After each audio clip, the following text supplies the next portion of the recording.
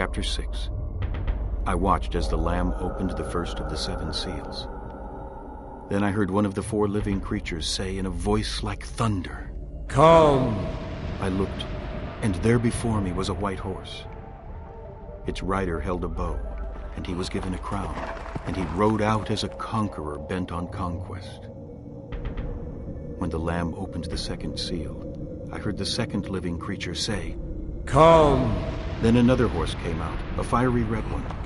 Its rider was given power to take peace from the earth and to make men slay each other. To him was given a large sword. When the Lamb opened the 3rd seal, I heard the 3rd living creature say, "Come!" I looked, and there before me was a black horse. Its rider was holding a pair of scales in his hand. Then I heard what sounded like a voice among the 4 living creatures saying, "A quart of wheat for a day's wages, and 3 quarts of barley for a day's wages, and do not damage the oil and the wine." When the Lamb opened the 4th seal, I heard the voice of the 4th living creature say, "Come!" I looked, and there before me was a pale horse. Its rider was named Death, and Hades was following close behind him.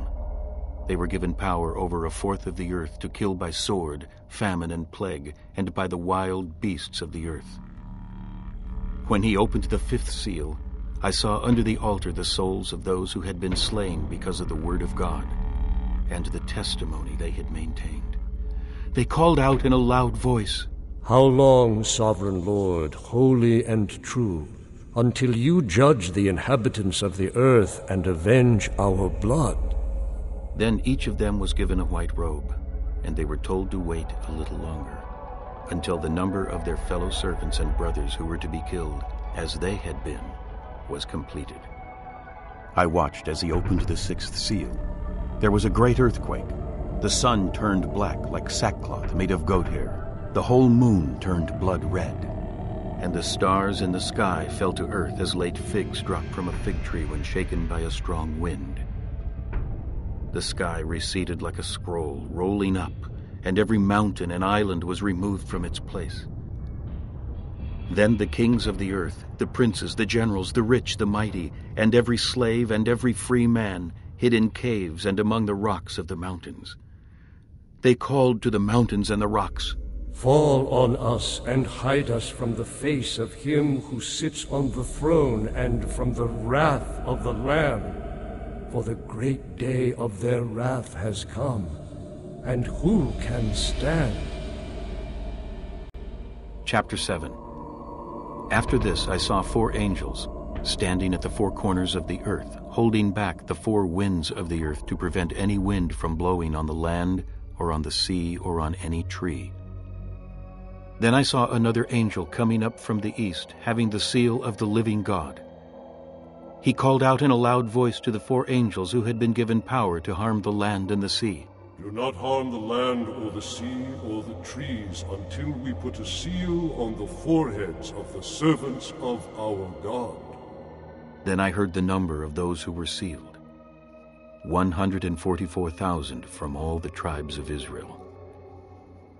From the tribe of Judah, 12,000 were sealed. From the tribe of Reuben, 12,000. From the tribe of Gad, 12,000. From the tribe of Asher, 12,000. From the tribe of Naphtali, 12,000. From the tribe of Manasseh, 12,000. From the tribe of Simeon, 12,000. From the tribe of Levi, 12,000. From the tribe of Issachar, 12,000. From the tribe of Zebulun, 12,000. From the tribe of Joseph, 12,000. From the tribe of Benjamin, 12,000. After this I looked, and there before me was a great multitude that no one could count, from every nation, tribe, people, and language, standing before the throne and in front of the Lamb. They were wearing white robes, and were holding palm branches in their hands, and they cried out in a loud voice, "Salvation belongs to our God, who sits on the throne, and to the Lamb." All the angels were standing around the throne, and around the elders and the 4 living creatures. They fell down on their faces before the throne, and worshipped God, saying, "Amen. Praise and glory and wisdom and thanks and honor and power and strength be to our God, forever and ever. Amen. Then one of the elders asked me, "These in white robes, who are they and where did they come from?" I answered, "Sir, you know." And he said, "These are they who have come out of the great tribulation. They have washed their robes and made them white in the blood of the Lamb. Therefore they are before the throne of God, and serve him day and night in his temple. And he who sits on the throne will spread his tent over them. Never again will they hunger, never again will they thirst. The sun will not beat upon them, nor any scorching heat. For the Lamb at the center of the throne will be their shepherd. He will lead them to springs of living water, and God will wipe away every tear from their eyes." Chapter 8. When he opened the seventh seal, there was silence in heaven for about half an hour. And I saw the 7 angels who stand before God, and to them were given 7 trumpets. Another angel, who had a golden censer, came and stood at the altar. He was given much incense to offer, with the prayers of all the saints, on the golden altar before the throne. The smoke of the incense, together with the prayers of the saints, went up before God from the angel's hand. Then the angel took the censer, filled it with fire from the altar, and hurled it on the earth. And there came peals of thunder, rumblings, flashes of lightning, and an earthquake. Then the 7 angels who had the 7 trumpets prepared to sound them. The first angel sounded his trumpet, and there came hail and fire mixed with blood, and it was hurled down upon the earth. A third of the earth was burned up. A third of the trees were burned up, and all the green grass was burned up.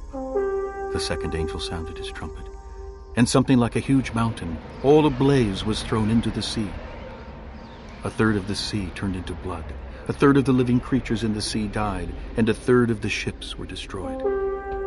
The third angel sounded his trumpet, and a great star, blazing like a torch, fell from the sky on a third of the rivers and on the springs of water. The name of the star is Wormwood. A third of the waters turned bitter, and many people died from the waters that had become bitter. The fourth angel sounded his trumpet, and a third of the sun was struck, a third of the moon, and a third of the stars, so that a third of them turned dark. A third of the day was without light, and also a third of the night.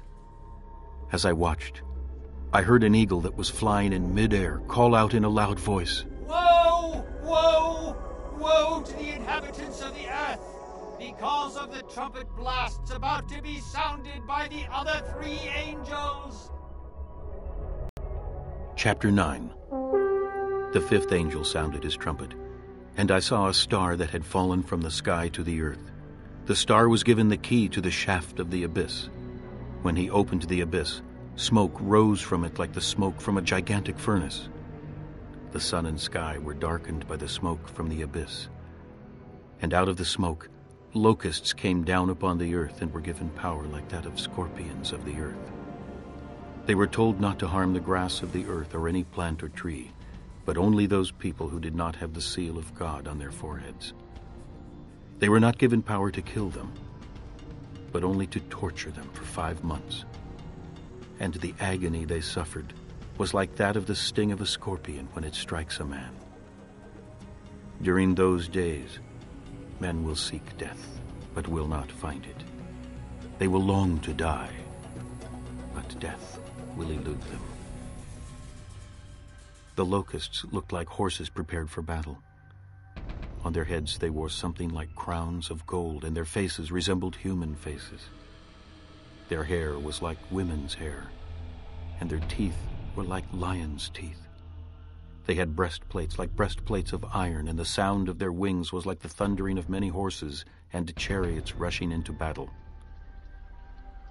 They had tails and stings like scorpions, and in their tails they had power to torment people for 5 months.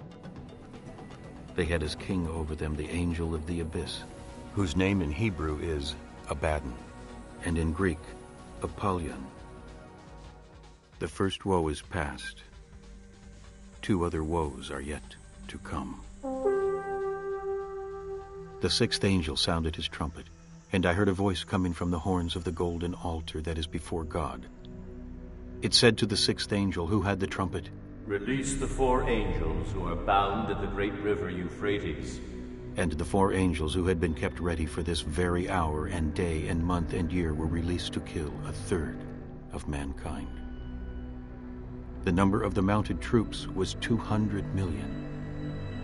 I heard their number. The horses and riders I saw in my vision looked like this. Their breastplates were fiery red, dark blue and yellow as sulfur. The heads of the horses resembled the heads of lions, and out of their mouths came fire, smoke, and sulfur. 1/3 of mankind was killed by the 3 plagues of fire, smoke, and sulfur that came out of their mouths. The power of the horses was in their mouths and in their tails, for their tails were like snakes, having heads with which they inflict injury. The rest of mankind that were not killed by these plagues still did not repent of the work of their hands. They did not stop worshiping demons and idols of gold, silver, bronze, stone, and wood, idols that cannot see or hear or walk. Nor did they repent of their murders, their magic arts, their sexual immorality, or their thefts. Chapter 10. Then I saw another mighty angel coming down from heaven. He was robed in a cloud, with a rainbow above his head. His face was like the sun, and his legs were like fiery pillars. He was holding a little scroll, which lay open in his hand. He planted his right foot on the sea, and his left foot on the land. And he gave a loud shout like the roar of a lion. When he shouted, the voices of the 7 thunders spoke. And when the 7 thunders spoke, I was about to write. But I heard a voice from heaven say, "Seal up what the 7 thunders have said, and do not write it down." Then the angel I had seen standing on the sea and on the land raised his right hand to heaven. And he swore by him who lives forever and ever, who created the heavens and all that is in them, the earth and all that is in it, and the sea and all that is in it, and said, "There will be no more delay, but in the days when the 7th angel is about to sound his trumpet, the mystery of God will be accomplished, just as he announced to his servants the prophets." Then the voice that I had heard from heaven spoke to me once more. "Go, take the scroll that lies open in the hand of the angel who is standing on the sea and on the land." So I went to the angel and asked him to give me the little scroll. He said to me, "Take it and eat it. It will turn your stomach sour, but in your mouth it will be as sweet as honey." I took the little scroll from the angel's hand and ate it. It tasted as sweet as honey in my mouth. But when I had eaten it, my stomach turned sour. Then I was told, "You must prophesy again about many peoples, nations, languages, and kings." Chapter 11. I was given a reed like a measuring rod and was told, "Go and measure the temple of God and the altar, and count the worshippers there. But exclude the outer court. Do not measure it, because it has been given to the Gentiles. They will trample on the holy city for 42 months. And I will give power to my 2 witnesses, and they will prophesy for 1,260 days, clothed in sackcloth." These are the 2 olive trees and the 2 lampstands that stand before the Lord of the earth. If anyone tries to harm them, fire comes from their mouths and devours their enemies. This is how anyone who wants to harm them must die. These men have power to shut up the sky so that it will not rain during the time they are prophesying. And they have power to turn the waters into blood and to strike the earth with every kind of plague as often as they want. Now, when they have finished their testimony, the beast that comes up from the abyss will attack them and overpower and kill them.